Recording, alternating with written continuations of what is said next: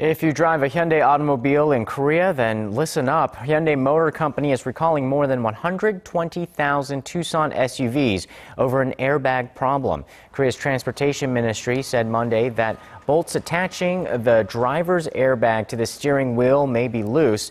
This latest recall affects Tucson SUV models produced between 2011 to 2013 and comes just 2 days after Hyundai recalled the same vehicle in the United States and in Puerto Rico for the same problem.